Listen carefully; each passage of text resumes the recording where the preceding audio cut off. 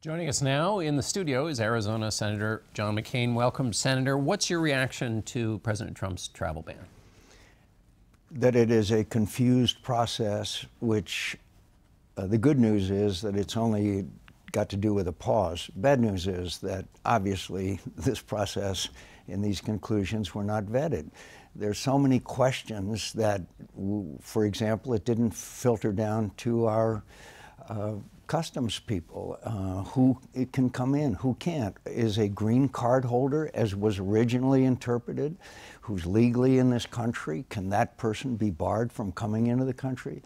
I talked with General Petraeus last night. He's very concerned about the special visas for those interpreters whose lives are literally in danger as we speak, that they would not be allowed to come into our country. What about the Iraqi pilots that are training right now in Tucson, Arizona, learning to fly the F-16, and there will be more coming in? So there's so much confusion out there, and published reports are that neither the Department of Homeland Security or the Justice Department or others were consulted about this before this decision was made. Finally, lumping Iraq with Iran, right now we have several thousand Americans who are fighting in Iraq against ISIS alongside Iraqi military men and women. The Battle of Mosul has taken an enormous toll on the Iraqi military. Is Iraq the same as Iran is? Of course not. So it's been a very confusing process. I'm glad that it's a pause.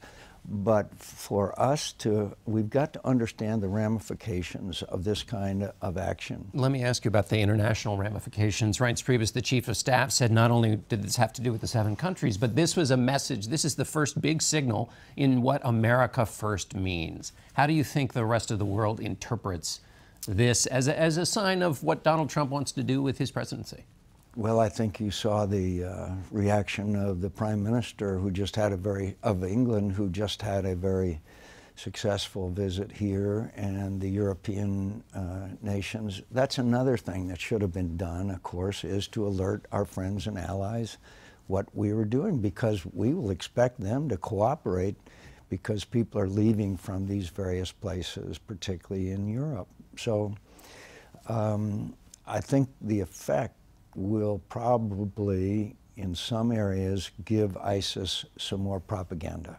But I'm very concerned about our effect on the Iraqis right now. The dominant influence in Iraq today is not the United States of America, it's Iran.